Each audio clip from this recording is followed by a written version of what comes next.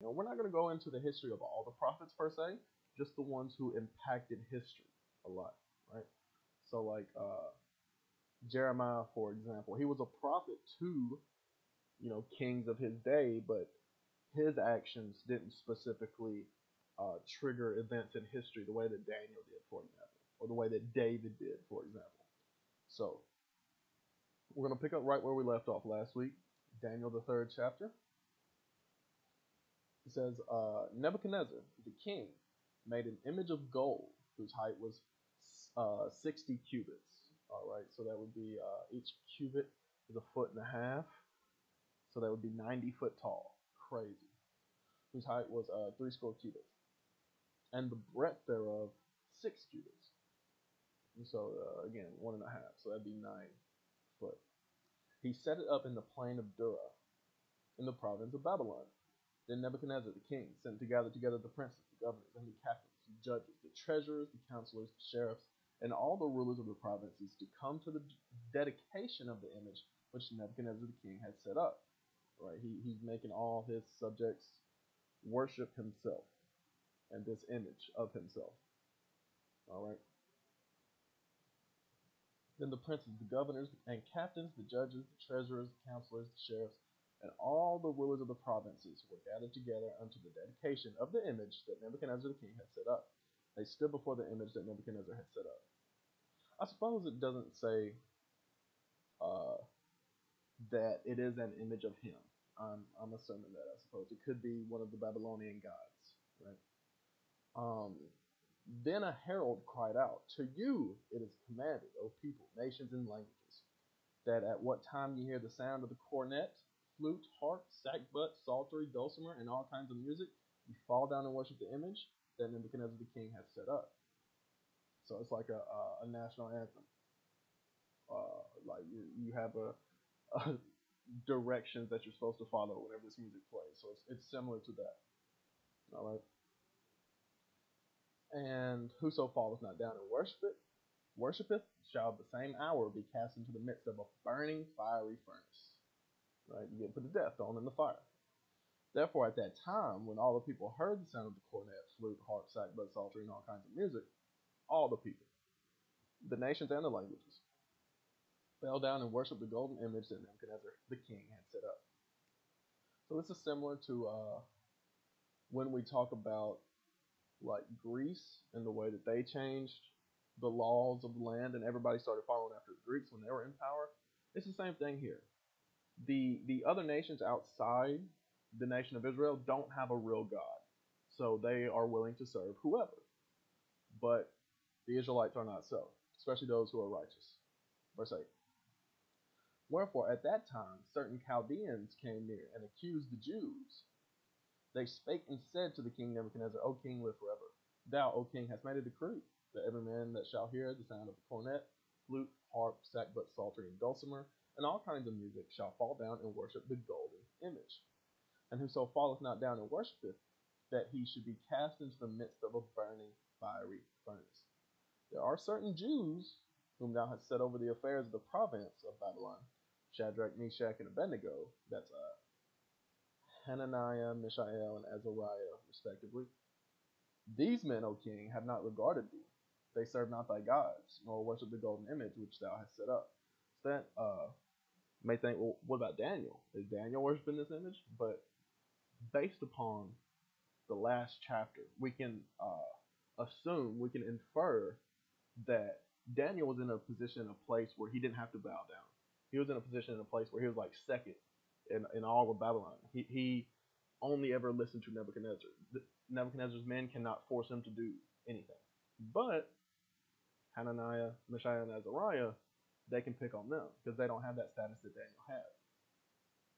All right. Said, These men, O king, have not regarded thee. They serve not thy gods, nor worship the golden image which thou hast set up. Then Nebuchadnezzar, in his rage and fury, commanded to bring Shadrach, Meshach, and Abednego. Then they brought these men before the king. Nebuchadnezzar spake and said unto them, Is it true, O Shadrach, Meshach, and Abednego? Do not ye serve my gods, nor worship the golden image which I have set up? Now if you be ready, that at what time ye hear the sound of the cornet, flute, harp, sackbut, psaltery, and dulcimer, and all kinds of music, ye fall down and worship the image which I have made. well. But if you worship not, you shall be cast the same hour into the midst of the burning fiery furnace. And who is that God that shall deliver you out of my hands? So he's tempting God with that last phrase. Shadrach, Meshach, and Abednego answered and said to the king, O Nebuchadnezzar, we are not careful to answer thee in this matter. They said, look, we're not even cautious about answering you in this matter. If it be so, our God whom we serve is able to deliver us from the burning fiery furnace, and he will deliver us out of thy hand, O king. But if not, be it known unto thee, O king, that we will not serve thy gods, nor worship the golden image which thou hast set up. So they said, look, we know God is able to deliver us out of your hands, out of that fire. And even if he don't, we're still not going to worship you.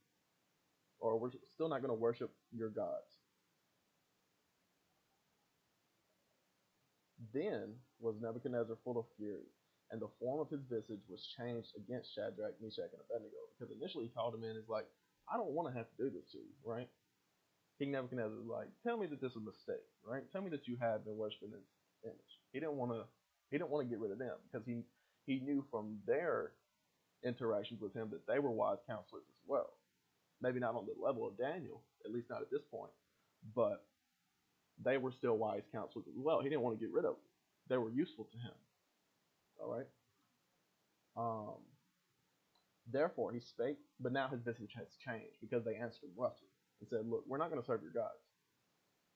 Therefore he spake and commanded that they should heat the furnace once 7 times more than it was wont to be heated, right? So 7 times more, 7 times hotter. He said, throw all the wood off in there, right? And he commanded the most mighty men that were in his army to bind Shadrach, Meshach, and Abednego, and to cast them into the fiery furnace, into the burning fiery furnace. So not only did he throw them in there, he tied them together so they can't escape once he throws them in there. They can't run and jump out, right? Then these men were bound in their coats, their hoses, and their hats, and their other garments, and were cast into the midst of the burning fiery furnace.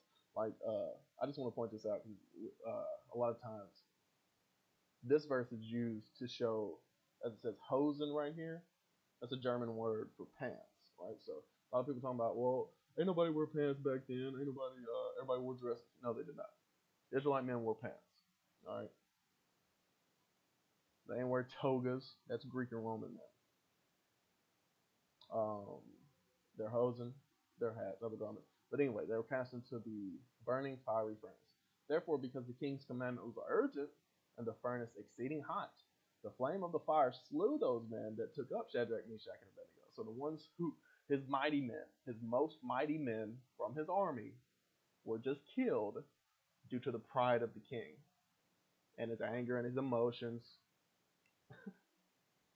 If they hadn't heated it up 7 times more, then those men would still be alive. Not today, but you know what I'm saying. And these 3 men, Shadrach, Meshach, and Abednego, fell down bound into the midst of the burning fiery furnace.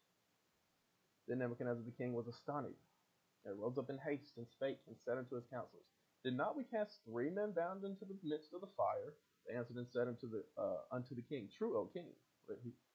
So Nebuchadnezzar stood up, and he's shocked. That's what astonished. Astonished, the same as astonished. He's like, I thought we threw 3 men in there.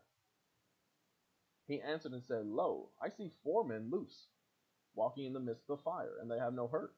And the form of the fourth is like the Son of God. So that tells you right there who was in that fiery furnace with those men, with those 3 men. It was Jesus Christ. All right. Um. So yeah. Not only it said they're walking around in there. So that Christ came in there, and first thing he did, he let them loose so that they could walk around and talk in there. All right. They could see him. Right. Then Nebuchadnezzar came near to the mouth of the burning fiery furnace and spake and said, Shadrach, Meshach, and Abednego, ye servants of the Most High God, come forth and come hither. Right, so Nebuchadnezzar saying, come on, step on out. Then Shadrach, Meshach, and Abednego came forth of the midst of the fire. And the princes, governors, and captains, and the king's counselors, being gathered together, saw these men, upon whose bodies the fire had no power, nor was a hair of their head singed, neither were their coats changed, nor the smell of fire had passed on them. So they didn't even smell like smoke. None of their clothes was burnt, none of their hair was burnt. All right. So the fire did not touch them at all. Verse 28. Then Nebuchadnezzar spake and said, Blessed be the God of Shadrach, Meshach, and Abednego, who hath sent his angel and delivered his servants that trusted in him, and have changed the king's word and yielded their bodies, that they might not serve nor worship any god except their own God. Right? So even Nebuchadnezzar has to recognize at this point, okay, the God of these Jews, the God of these righteous Israelites, you can't touch him. Therefore I make a decree that every people, nation, and language which speak anything amiss against the God of Shadrach, Meshach, and Abednego shall be cut in pieces, and their houses shall be made a dunghill, because there is no other God that can deliver after this sort. Right? So he recognized, look, everybody else will try to defy me. I throw them in the fire and they burn up. Right? Their God does not protect them. But the God of Shadrach, Meshach, and Abednego, that's a different God. That's a real God. All right? Then the king promoted Shadrach, Meshach, and Abednego in the province of Babylon. Right? So in the Apocrypha, you read the Song of the Three Holy Children. That's more about a prayer. That's more prophecy, and that's why we're not getting into it into history. But read it on your own time. All right. Going on to chapter 4 in Daniel. Still on Nebuchadnezzar. Starting with verse 1. Nebuchadnezzar the king unto all people, nations, and languages that dwell in all the earth. Peace be multiplied unto you. I thought it good to show the signs and wonders that the high God hath wrought toward me. How great are his signs, and how mighty are his wonders. His kingdom is an everlasting kingdom, and his dominion is from generation to generation. All right, so this is Nebuchadnezzar has to humble down here. That's why he's writing this letter. He was forced to humble down, and he's about to get into that story. I, Nebuchadnezzar, was at rest in my house, and flourishing in my palace. I saw a dream which made me afraid, and the thoughts upon my bed and the visions of my head troubled me. Therefore made I a decree to bring in all the wise men of Babylon before me, that they might make known unto me the interpretation of the dream. Then came in the magicians, the astrologers, the Chaldeans, and soothsayers, and I told the dream before them, but they did not make known unto me the interpretation thereof. Right? Uh, none of their answers satisfied Nebuchadnezzar. All right. But at the last, Daniel came in before me, whose name was Belteshazzar, according to the name of my God, and in whom is the spirit of the holy gods. And before him I told the dream, saying, O Belteshazzar, master of the magicians, because I know that the spirit of the holy gods is in thee, and no secret troubleth thee. Tell me the visions of my dream that I have seen, and the interpretation thereof. Now, obviously, he's speaking of multiple gods because he is a Babylonian, a pagan, right? Thus were the visions of mine head and my bed. I saw and behold a tree in the midst of the earth, and the height thereof was great. The tree grew and was strong, and the height thereof reached unto heaven, and the sight thereof to the end of all the earth. The leaves were fair, and the fruit thereof much, and in it was meat for all. The beasts of the field had shadow under it, and the fowls of the heaven dwelt in the boughs thereof, and all flesh was fed of it. I saw in the visions of my head upon my bed, and behold, a watcher and a holy one came down from heaven. Right, so that's an angel. He cried aloud and said thus, Hew down the tree, and cut off his branches, shake off his leaves, and scatter his fruit. Let the beasts get away from under it, and the fowls from his branches. Nevertheless, leave the stump of his roots in the earth, even with a band of iron and brass, and the tender grass of the field, and let it be wet with the dew of heaven, and let his portion be with the beasts in the grass of the earth. Let his heart be changed from a man's, so that lets you know what this tree is talking about. It's talking about a man. And let a beast's heart be given unto him, and let 7 times pass over him. This matter is by the decree of the watchers, and the demand by the word of the holy ones, to the intent that the living may know that the Most High ruleth in the kingdom of men, and giveth it to whomsoever he will, and setteth up over it the basest of men. This dream Yeah, this dream I, King Nebuchadnezzar, have seen. Now thou, O Belteshazzar, declare the interpretation thereof. For as much as all the wise men of my kingdom are not able to make, to make known unto me the interpretation, but thou art able, for the spirit of the holy gods is in thee. Verse 19, then Daniel, whose name was Belteshazzar, was astonished for 1 hour, and his thoughts troubled him. The king spake and said, Belteshazzar, let not the dream or the interpretation thereof trouble thee. Belteshazzar answered and said, my lord, the dream be to them that hate thee, and the interpretation thereof to thine enemies. Right, so Daniel was a bit nervous to tell Nebuchadnezzar the interpretation of the dream. He's saying, look, you're not going to like it. Your enemies are going to like this. You're not going to like it. All right. The tree that thou sawest, which grew and was strong, whose height reached unto heaven, and the sight thereof to all the earth, whose leaves were fair, and the fruit thereof much, and in it was meat for all, under which the beasts of the field dwelt, and upon whose branches the fowl of the heaven had their habitation. It is thou, O king, he said, it's you, Nebuchadnezzar, that art grown and become strong, for thy greatness is grown and reached unto heaven, and thy dominion to the end of the earth. And whereas the king saw a watcher and a holy one coming down from heaven, and saying, hew the tree down and destroy it, yet leave the stump of the roots thereof in the earth, even with a band of iron and brass, in the tender grass of the field, and let it be wet with the dew of heaven, and let his portion be with the beasts of the field, till 7 times pass over him. Verse 24, this is the interpretation, O king, and this is the decree of the Most High, which is come upon my lord the king, that they shall drive thee from men, and thy dwelling shall be with the beasts of the field, and they shall make thee to eat grass as oxen.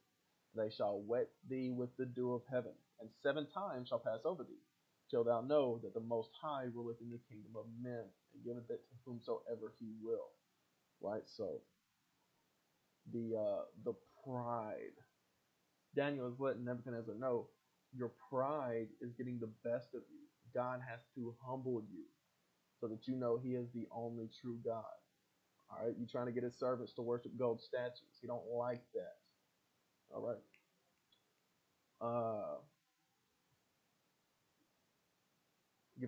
Verse 26. And whereas they commanded to leave the stump of the tree roots, thy kingdom shall be sure unto thee. After that thou shalt have known that the heavens do rule. Wherefore, O king, let my counsel be acceptable unto thee, and break off thy sins by righteousness, and thine iniquities by showing mercy to the poor, if it may be a lengthening of thy tranquility. Right? So Daniel's trying to give him the advice, look, turn to the Lord now. He may delay this, he may change his mind on this. Turn to God now and do righteousness, right? Give to the poor. All right? Break off your sins, right? Verse 28. All this came upon the king Nebuchadnezzar. At the end of 12 months, he walked in the palace of the kingdom of Babylon.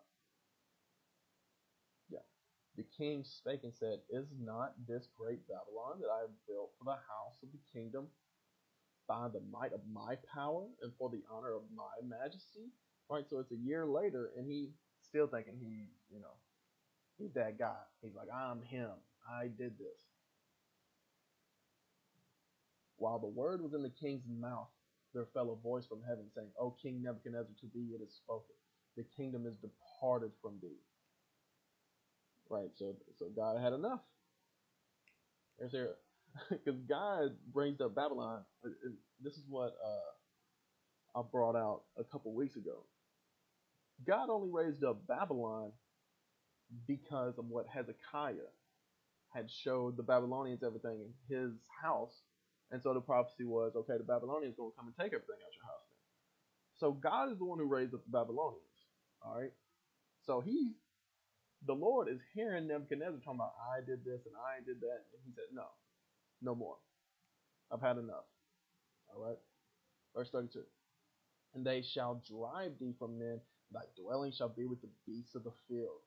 They shall make thee to eat grass as oxen, and 7 times shall pass over thee, until thou know that the Most High ruleth in the kingdom of men, and giveth it to whomsoever he will. Right, there's another scripture that says he raised up the basest men and sets them in positions of authority. I'm paraphrasing, of course, but the scripture talking about he raised up princes from the dung hills, right? He giveth it to whomsoever he will. Verse 32.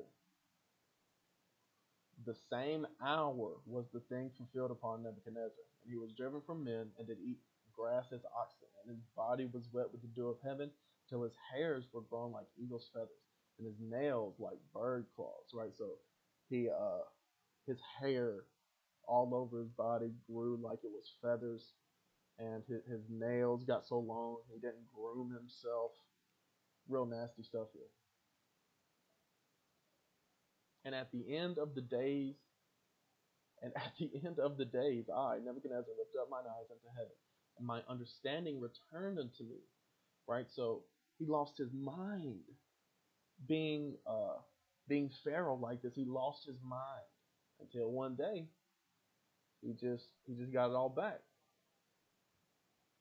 And I blessed the Most High, and I praised and honored him that liveth forever. His dominion is an everlasting dominion, and his kingdom is from generation to generation.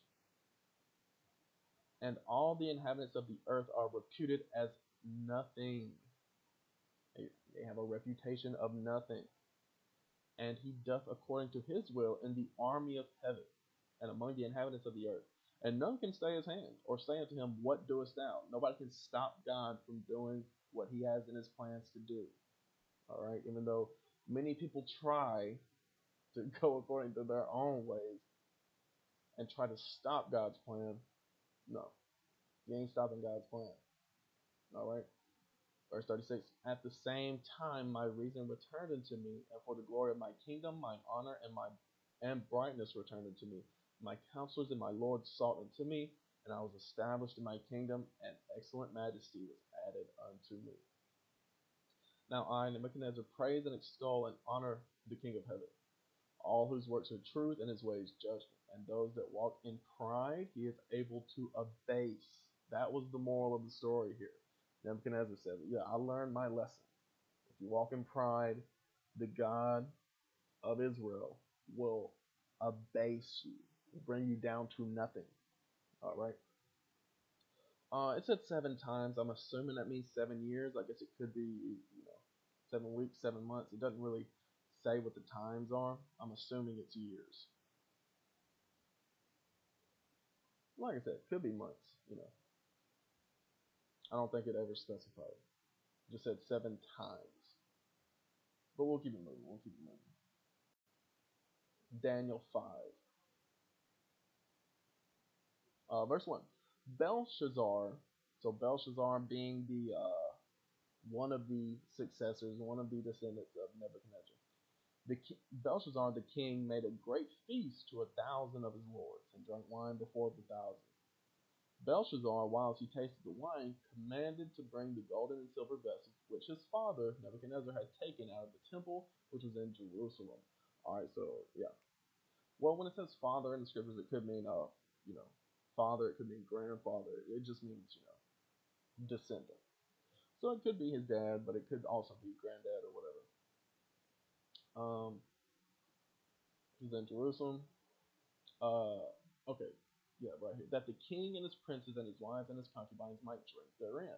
And this goes back to what I was saying a couple weeks ago. Whenever Nebuchadnezzar took the vessels, he didn't smelt them down and just like use the gold. He just had them in storage. All right. Then they brought the golden vessels that were taken out of the temple of the house of God, which was at Jerusalem. And the king and his princes, his wives, his concubines drank in them. Right. So they drank wine and praised the gods of gold and of silver, of brass, of iron, of wood, and stone. All those Babylonian gods they were worshiping. While drinking out of the holy vessels that were of the temple in Jerusalem, which they had stolen, which Nebuchadnezzar and his men had stolen. All right, verse 5. In the same hour came forth fingers of a man's hand, and wrote over against the candlestick upon the plaster of the wall of the king's palace. And the king saw the part of the hand that wrote. So imagine this. You don't see nothing but fingers writing. That's all you see. You don't see nothing but fingers writing on the wall. Um, then the king's countenance was changed, and his thoughts troubled him, so that the joints of his loins were loose, and his knees smote one against. So he's literally like shivering in fear, right? Knees clattering together. The king cried aloud to bring in the astrologers, Chaldeans, and the soothsayers. And the king spake and said to the wise men of Babylon, whosoever shall read this writing and show me the interpretation thereof shall be clothed with scarlet and have a chain of gold about his neck, and shall be the third ruler in the kingdom. I'm assuming that is after the king and queen. Then came in all the king's wise men, but they could not read the writing, nor make known to the king the interpretation thereof. Then was King Belshazzar greatly troubled, and his countenance was changed in him, and his lords were astounded. All right, so they didn't know they didn't know what it said. All right, much less like what that means. Now the queen, by reason of the words of the king and his lords, came into the banquet house. And the queen spake and said, O king, live forever. Let not thy thoughts trouble thee, nor let thy countenance be changed. There is a man in thy kingdom, in whom is the spirit of the holy gods. And in the days of thy father, light and understanding and wisdom, like the wisdom of the gods, was found in him, whom the king Nebuchadnezzar, thy father, the king, I say, thy father made master of the magicians, astrologers, Chaldeans, and soothsayers. For as much as an excellent spirit and knowledge and understanding, interpreting of dreams and showing of hard sentences and dissolving of doubts were found in the same Daniel, whom the king named Belshazzar. Now let Daniel be called, and he will show the interpretation. Right, so the queen was actually somewhat intelligent. Right, she knew the history. Oh, there is this one counselor that isn't Babylonian that you didn't bring in here that knows more than all the Babylonians, according to what your father said. All right. Then was Daniel brought in before the king, and the king spake and said unto Daniel, Art thou that Daniel, which art of the children of the captivity of Judah, whom the king my father brought out of Jewry? I have even heard of thee, that the spirit of the gods is in thee, and that light and understanding and excellent wisdom is found in thee. And now the wise men, the astrologers, have been brought in before me, that they should read this writing and make known unto me the interpretation thereof, but they could not show the interpretation of the thing. And I have heard of thee, that thou can make interpretations, and dissolve doubts. Now if thou can read the writing, make known to me the interpretation thereof, thou shalt be clothed with scarlet, and have a chain of gold about thy neck, and shall be the third ruler in the kingdom. Even though in the days of Nebuchadnezzar, Daniel was already in a position like that. But as his foolish son came, as Nebuchadnezzar's foolish son got the throne, he started putting his buddies and the Babylonian astrologers in the positions like that. So now Daniel got to work his way back up, essentially. Then Daniel answered and said before the king, Let thy gifts be to thyself, and give thy rewards to another. Yet I will read the writing unto the king, and make known to him the interpretation. So Daniel's like, Look, I don't want nothing to do with you. I'm not going to sit by your side while your kingdom gets taken. No. It's clear that you are not going to last. What's his name? Belshazzar? O thou king, the most high God gave Nebuchadnezzar thy father a kingdom and majesty and glory and honor. And for the majesty that he gave him, all people, nations, and languages trembled and feared before him. Whom he would, he slew, and whom he would, he kept alive, and whom he would, he set up, and whom he would, he put down. But when his heart was lifted up and his mind hardened in pride, he was deposed from his kingly throne, and they took his glory from him. And he was driven from the sons of men, and his heart was made like the beast, and his dwelling was with the wild asses. They fed him with grass like oxen, and his body was wet with the dew of heaven. Till he knew that the Most High God ruled in the kingdom of men, and that he appointeth over it whomsoever he will. I want you to notice again how anytime the Babylonians speak about Daniel, they're like, oh, he has the spirit of the holy gods, plural. But every time Daniel speaks, he said, look, I serve the Most High God. Daniel never refers to himself as having multiple gods. That's how the Babylonians look at him, because that's their mindset. That's their mindset. that there is a whole bunch of gods and stuff. And Daniel has the spirit of all of them, or whatever. But Daniel, he said, look, this is the way you go. The Most High God. That's it. That's who you serve. That's who you worship. All right. But these Babylonians don't want to listen. And that he appointeth over it whomsoever he will. And thou, his son, O Belshazzar, hast not humbled thine heart, though thou knewest all this, right? So Belshazzar would have been, sitting in the wings watching what happened to Nebuchadnezzar if he was wise, if he had paid attention, right? But he was probably out partying or something, didn't even notice. But has lifted up thyself against the Lord of heaven, and they have brought the vessels of his house before thee, and thou and thy lords, thy wives and thy concubines have drunk wine in them, and thou hast praised the gods of silver and gold, of brass, iron, wood, and stone, which see not, nor hear, nor know. And the God in whose hand thy breath is, and whose are all thy ways, hast thou not glorified.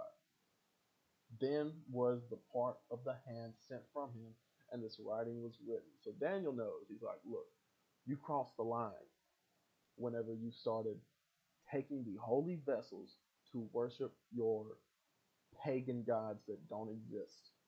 You crossed the line with God. That's when he started writing on your wall. And this is the writing that was written.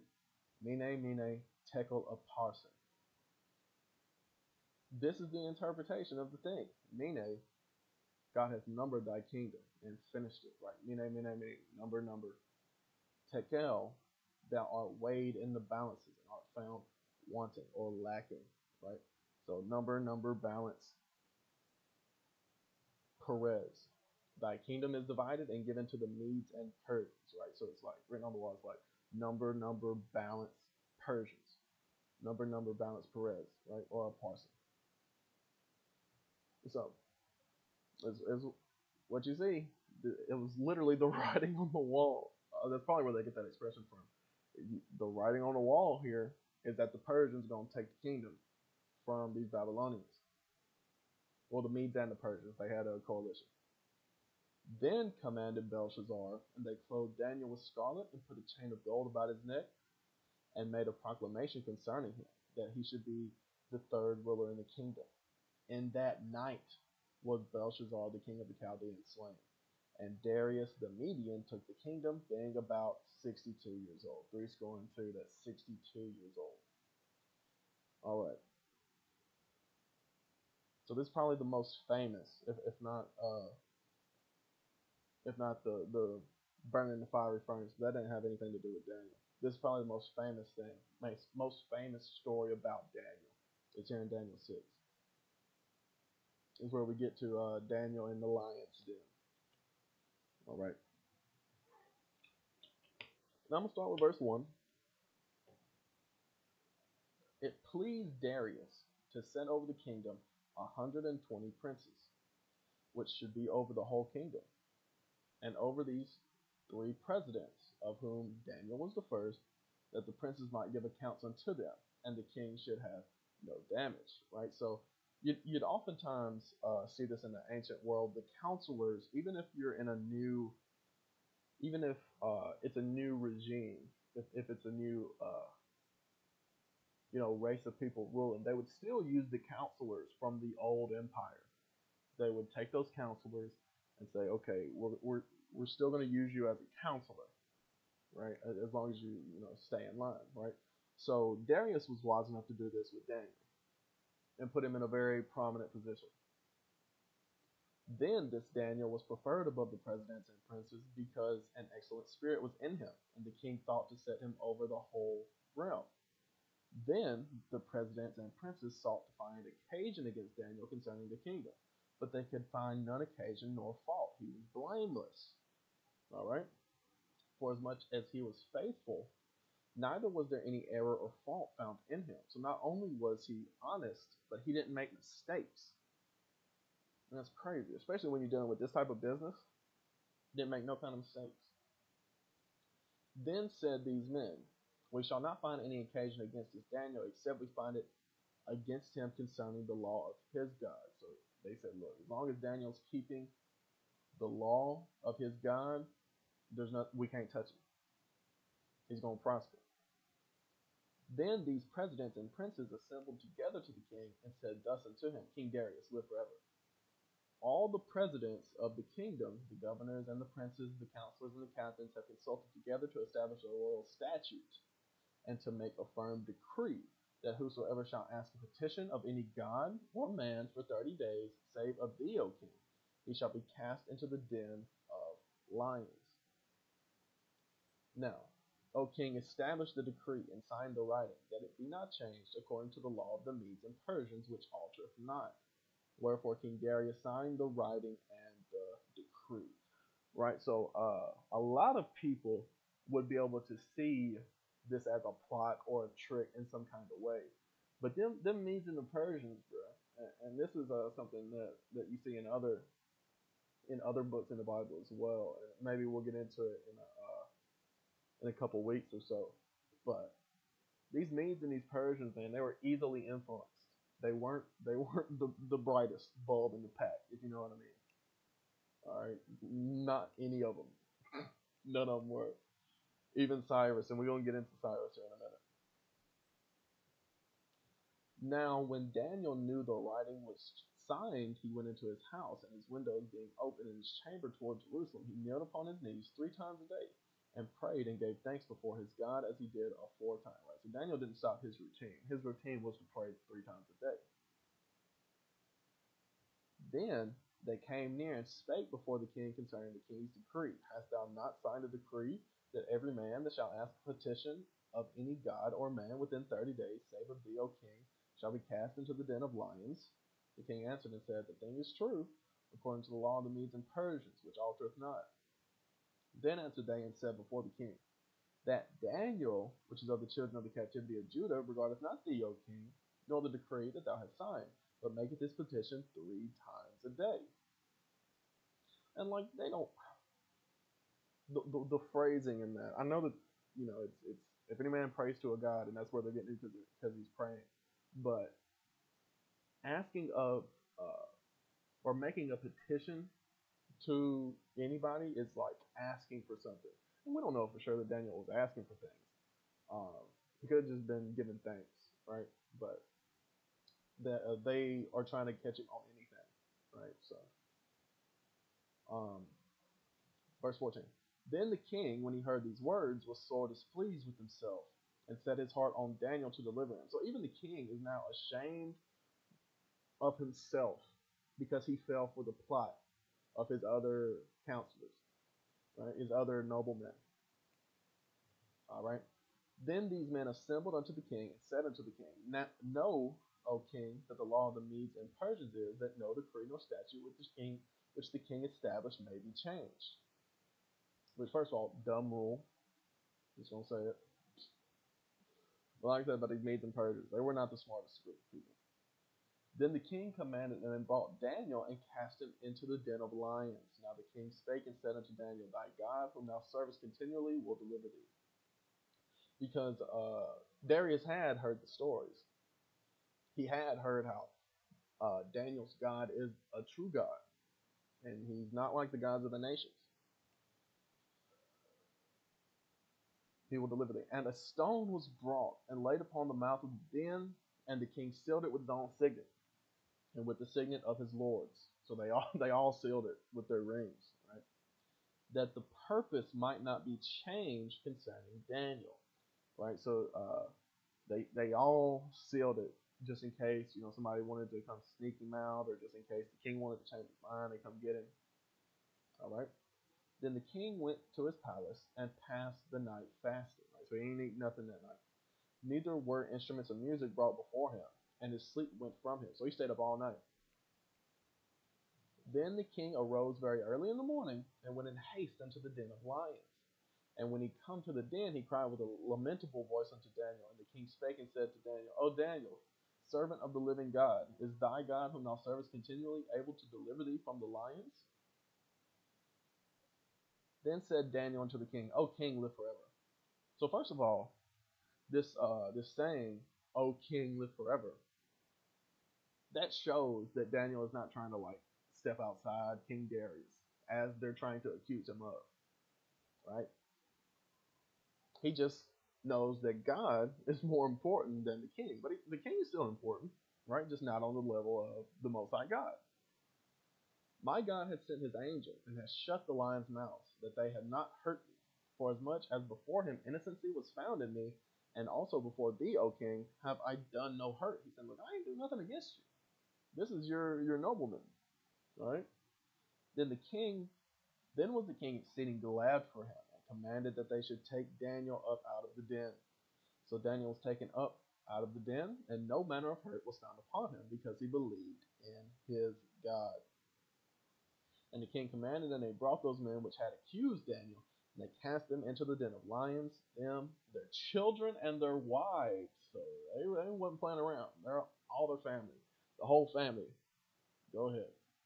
And the lions had the mastery of them, and break all their bones in pieces, or ever they came at the bottom of the den. So none of them people even touched the ground. The lions were so they ain't eat nothing. They ain't eat nothing in a day, right? They couldn't eat Daniel, and they were told not to.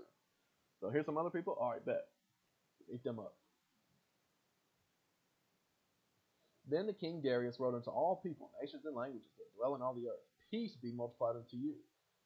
I make a decree that in every dominion of my kingdom men tremble and fear before the God of Daniel, for he is the living God and steadfast forever, and his kingdom that which shall not be destroyed, and his dominion shall be even unto the end. He delivereth and rescueth, and he worketh signs and wonders in heaven and in earth, who had delivered Daniel from the power of the lion. So one thing I know, I've been talking talking dirty on these Medes and Persians.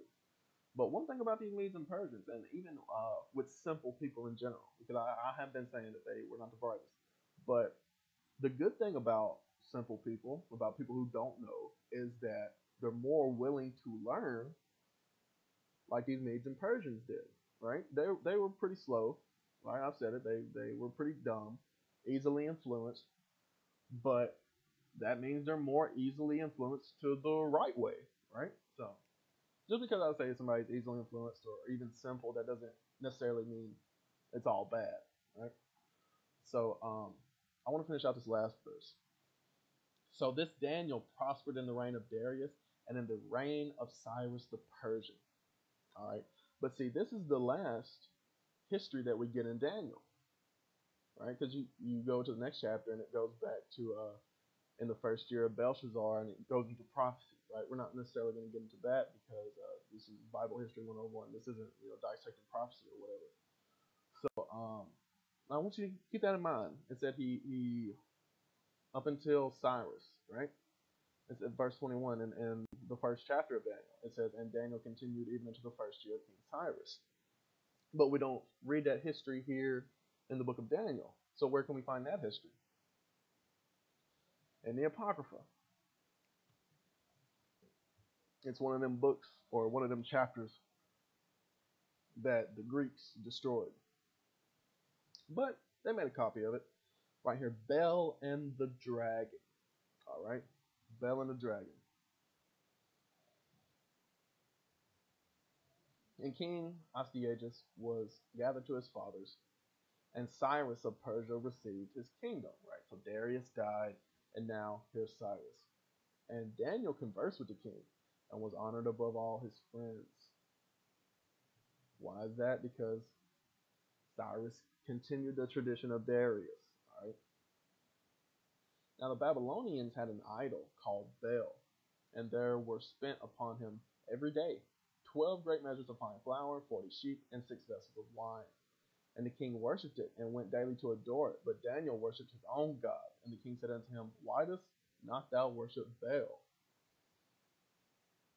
Who answered and said, because I may not worship idols made with hands, but the living God, who hath created the heaven and the earth, and hath sovereignty over all flesh.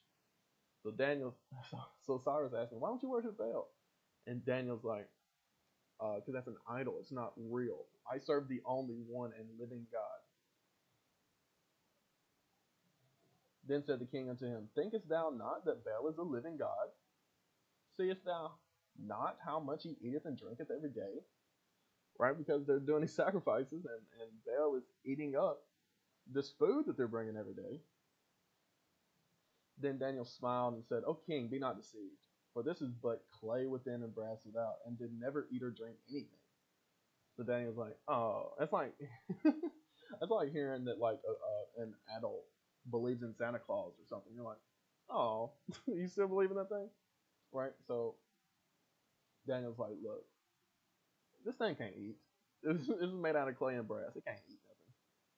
So the king was wroth and called for his priests and said unto them, if ye tell me not who this is that devoureth these expenses, ye shall die. So Cyrus got pissed. He said, look, y'all playing me for a fool. But if ye can certify me that Baal devoureth them, then Daniel shall die, for he hath spoken blasphemy against Baal. And Daniel said unto the king, let it be according to thy word. Right? Daniel's not worried at all, because he knows this trick. Right? He's been around these Babylonians enough to know what's going on here. All right. Now the priests of Baal were 70, beside their wives and children. And the king went with Daniel into the temple of Baal. Right? So there were 70 priests of Baal, plus all their wives and kids. So Baal's priest said, lo, we go out, but thou, O king, set on the meat, and make ready the wine, and shut the door fast, and seal it with thine own signet. And tomorrow, when thou comest in, if thou findest not that Baal hath eaten up all, we will suffer death. Or else Daniel that speaketh falsely against us. Right? So they said, okay, king, go ahead and lock the door yourself. Put your signet on it and everything. Right? And they little regarded it, for under the table they had made a privy entrance, whereby they entered in continually and consumed those things. Right? So they had a little back door. So, yeah, king, go ahead and lock that door. Put your seal on it and everything. It won't be broken tomorrow, because they got a little back door they can sneak through. So when they were gone forth, the king set meats before Baal. Now Daniel had commanded his servants to bring ashes, and those they strewed throughout all the temple in the presence of the king alone. Then went they out and shut the door and sealed it with the king's signet, and so departed. Now in the night came the priests with their wives and children, as they were wont to do, and did eat and drink of all. Right. So at nighttime, that's when they go in and feast. In the morning, the time the king arose, and Daniel went with him. Right. So it's early in the morning. Right. And the king said, Daniel, are the seals whole? And he said, yea, O king, they be whole. And as soon as he had opened the door, the king looked upon the table and cried with a loud voice, great art thou, O Baal. With thee is no deceit at all. Right? So the king done bought it hook, line, and sinker already. Then laughed Daniel and held the king that he should not go in, and said, behold now the pavement, and mark well whose footsteps are these. And the king said, I see the footsteps of men, women, and children. The king was very angry. Right? So Daniel laid out some ashes so that it would track on their footsteps, and it literally the evidence, the footprints, right? And took the priests with their wives and children, who showed him the privy doors where they came in, and consumed such things as were upon the table. So they come clean. Once the king said, look, I know it's you. I see your footprints. Therefore the king slew them and delivered Baal into Daniel's power, who destroyed him and his temple. And in that same place there was a great dragon, which they of Babylon worshipped. And the king said unto Daniel, wilt thou also say that this is of brass? Lo, he liveth and eateth. He liveth, he eateth and drinketh. Thou cannot say that he is no living God, therefore worship him. Right? This dragon that Babylon set up. Then said Daniel unto the king, I will worship the Lord my God, for he is the living God. But give me leave, O king, and I shall slay this dragon without sword or staff. The king said, I give thee leave. Then Daniel took pitch and fat and hair, and did sieve them together, and made lumps thereof. Right? So he knew that this dragon was working off like gears and mechanics on the inside of it. Right? So he got something that would get caught up in the gears and destroy the machine. All right. made lumps thereof. This he put in the dragon's mouth, and so the dragon burst in sunder. And Daniel said, Lo, these are the gods you worship. He said, Look, these are no gods. This is what you worship. My God is the one who's given me this wisdom to do this. All right. Uh, when they of Babylon heard that, they took great indignation and conspired against the king, saying, The king has become a Jew, and he had destroyed Baal, he had slain the dragon, and put the priests to death. Well, if they were if they were worth worship, then they wouldn't be able to be destroyed. But of course, they don't say it like that. They say, "Oh, we like our traditions." So they came to the king and said, Deliver us, Daniel, or else we will destroy thee and thine house. So they came to King Cyrus, pissed off. They said, Look, we're going to destroy your whole palace if you don't give us Daniel. Now when the king saw that they pressed him sore, being constrained, he delivered Daniel unto them, who cast him into the lion's den, where he was 6 days. So in the days of Darius, he went in there one night. In the days of Cyrus, he went in there 6 days. All right? And in the den, there were 7 lions, and they had given them every day 2 carcasses and 2 sheep, which then were not given to them to the intent they might devour Daniel. So not only is Daniel in there 7 days, he's in there with lions who hadn't eaten in that time period. Now there was in Jewry a prophet called Habakkuk, and we know we have the book of Habakkuk in the Bible, who had made pottage and had broken bread in a bowl and was going into the field for to bring it to the reapers, right, to give it to workers, right? But the angel of the Lord said unto Habakkuk, Go, carry the dinner that thou hast into Babylon unto Daniel, who is in the lion's den. And Habakkuk said, Lord, I never saw Babylon, neither do I know where the den is. So Habakkuk's like, I know you're trying to give me a mission here, Lord, but I don't know how to get to Babylon. I don't know where Daniel is, much less how long it's going to take, right? Then the angel of the Lord took him by the crown and bare him by the hair of his head, and through the vehemency of his spirit set him in Babylon over the den, right? So God grabbed him by the head and moved him to Babylon forcefully, all right? Right, so this could have been an instantaneous thing. This could have been like wind flying through his face. Who knows? Only God, right? Um, and Habakkuk cried, saying, "Oh, Daniel, Daniel, take the dinner which God hath sent thee." Right, so Habakkuk, he's freaking out because he's never been through nothing like this in his life. This is either teleportation or this is like hundreds of miles an hour. This is something he's never experienced before. So now he's now he's there. He's looking around. Daniel, take the dinner, please take the dinner. Oh, wow. Verse 38. And Daniel said, Thou hast remembered me, O God. Neither hast thou forsaken them that seek thee and love thee. So Daniel arose and did eat, and the angel of the Lord set Habakkuk in his own place again immediately. Upon the 7th day, the king went to bewail Daniel, and when he came to the den, he looked in, and behold, Daniel was sitting. So on the 7th day, a week of being in the lion's den, Cyrus assumes Daniel's dead by now, because it's been 7 days in a den with hungry lions. He should be dead, right? But Daniel's just in there chilling. All right. Then cried the king with a loud voice, saying, Great art Lord God of Daniel, and there is none other beside thee. And he drew him out and cast those that were in the call, and cast those that were the cause of his destruction into the den, and they were devoured in a moment before his face. So, I said Daniel was very important in history. All right. Let's go to First Esdras. I believe at the end of First Esdras it says this. No, might be. There we go. So in the first year, Daniel only lived into the first year of Cyrus, the king of the Persians. All right, and as it says here, in the first year of Cyrus, king of the Persians, that the word of the Lord might be accomplished that he had promised by the mouth of Jeremiah. The Lord raised up the spirit of Cyrus, king of the Persians, and he made a proclamation through all his kingdom and also by writing, saying, Thus saith Cyrus, king of the Persians, the Lord of Israel, the Most High Lord, hath made me king of the whole world, and commanded me to build him a house at Jerusalem in Jewry. So, why is Cyrus being this nice? Why is Cyrus being this kind to the Jews? It's because he saw what the God of Israel had done through Daniel. So he said, Oh, this is the real God. We have to build his temple again. I have to send the Jews back to Jerusalem to rebuild the temple again so that the only real God can take his holy vessels and put them where they need to be. Cyrus didn't just become this devout overnight. It's because he witnessed it firsthand through the prophet Daniel.